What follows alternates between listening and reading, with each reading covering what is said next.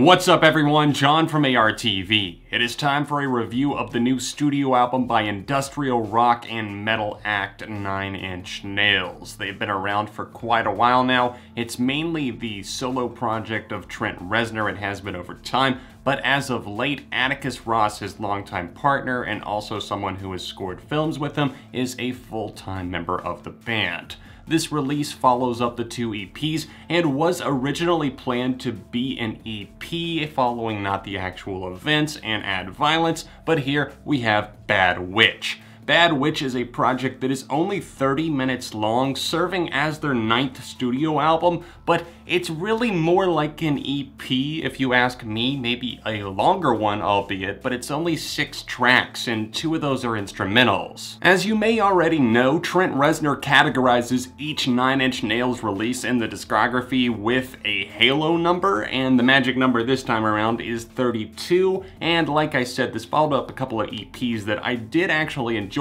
Add Violence was not quite as strong as Not the Actual Events, which had some manic, very strong and hard-hitting songs, not just instrumentally, but also on a lyrical level. It felt like a little bit of a return to form after the disappointment that was Hesitation Marks. Getting back to present day, we have the brand new album Bad Witch to unpack here. And despite having a lot of tension in its instrumental moments and a lot of brooding sentiments about it, I do think that this record has a lot to say, and sometimes the music speaks for itself. Now, if you've been a fan of 9 Inch Nails for a while, you're probably used to the instrumental cuts, but as fans, I think that we're all looking for more vocals from Reznor, especially if he really feels like he's passionate about something, and in the current political climate, he definitely has things to say. He has commentary that is sly, not so on the nose, not all the time at least, but still, it's appreciated when he does put it out there. A lot of people are unhappy with what he'll have to say, and a lot of people think that he's just a sellout, a corporate shill at this point. But honestly, Reznor is just like any other musician that's been around for a long time. He knows a lot about life, he has a lot of experience, and I always like to try and gain something from his records. When I first heard God Break Down the Door, I was left with my mouth a little bit open and cocked sideways like this with my head saying, okay, that's an interesting take. It seems like he was really inspired by David Bowie, maybe Leonard Cohen, and it definitely feels like that is true. I think Reznor actually did confirm the inspiration from Black Star, the final album by David Bowie. The sax here, and just the horns that pop up in the melody, along with that glitching, electronic, industrial-leaning grind that it has to the song, and the strong guitars and the fierce vocals that really just pop in. It threw me for a loop the first time, but honestly, this is growing into one of my favorite songs of the year. This thing is epic. It has a monumental feeling to it, and I love the way that after you listen to it more and more, you just further start to get into the groove. And it might feel like a weird pairing at first, the saxophone, and then the synthesizer, the way that it's toned, it's more 9 Inch Nails, but then the sax is kind of lingering. Trust me, they are making love to each other in the best way possible. The album opens up on the sharp-edged shit Mirror, and this is a track that does feel like it has something to say, but also musically, I was really drawn to it.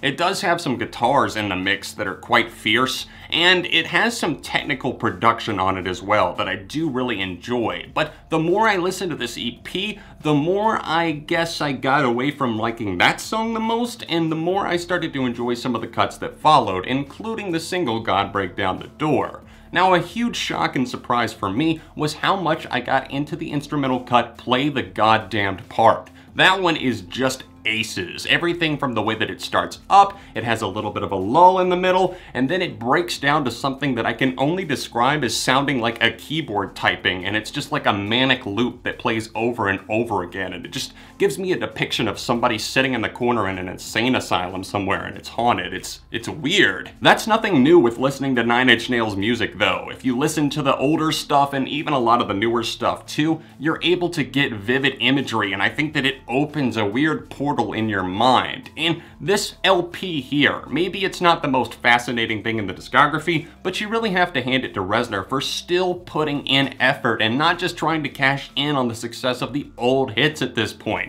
He's still pushing forward, and he's still challenging himself, and that's very evident on a lot of these songs, the instrumentals, and another one of my favorites, if not my favorite on the entire Bad Witch LP, track number 2, Ahead of Ourselves. Atticus Ross's spirit is truly felt on this one, as Ahead of Ourselves plays out like something from a film score that they've done, but with vocals on top of it. It has a really cool kind of warped synth line on it, and also these barrage of guitars and also vocals that'll pop up loudly in the mix, kicking and firing with drums as well. It's something that is kind of a stranger to some parts of the record, at least the intensity, but when it does come up, it's something that's just like the release that you were waiting for. There's a lot of suspense on the album, but when the payoff does happen, the payoff is great. Over and Out is the closer to this record, and it truly is a good conclusion. I like the way that this one does feel like a slow burn. It's gonna lose some people, especially once it gets to the final act of the song, and there is repetition,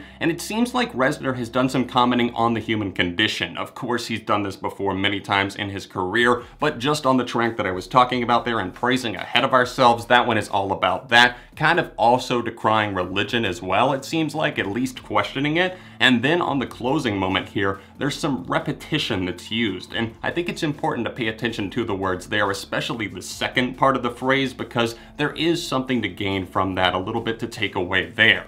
Overall, the song isn't amazing. I don't think it's one of the best songs in the recent Nine Inch Nails days even, but still, it is a pretty good closer for this record. It kind of sums up exactly what they were going for on Bad Witch, and overall, I am pleasantly surprised with this LP. It is weird calling it a full-length album because it is literally just over 30 minutes long. It's 30 minutes and like 15 seconds, so it just clocks in at over 30. It's 6 tracks, some of those are pretty lengthy, and if you're not into something that's a little bit more instrumental, if you're not patient with it, then you might not enjoy this as much. And I do understand the complaint of wanting more vocals from Reznor. Trust me, I do as well, but still, I do think we'll get that in the future. Just be patient, and for now, soak up the goodness that is here. For me personally, on Bad Witch, I am going to give this a strong 3.5 out of 5. I've come around on it quite a bit since I first listened. If you've heard the record or even the single God Break Down the Door, then let me know your thoughts on it in the comments section down below. Please drop a like on the video while you're here, and subscribe to the channel if you're new. I do reviews every single week. I also do top 10s, ranked episodes, lots of other stuff, a Q&A, a lot of stuff on the channel that you don't want to miss out on. If you're able to support on Patreon, then that'd be awesome. If you're not, I totally understand, but it is linked down below if you're able to help out. There's an annotation in the corner. If you want to see another Nine Inch Nails review, then tap right here, or another recent review I did in the world of rock right over here. All of my socials can be found in the description, and other than that, I'll see you soon on ARTV.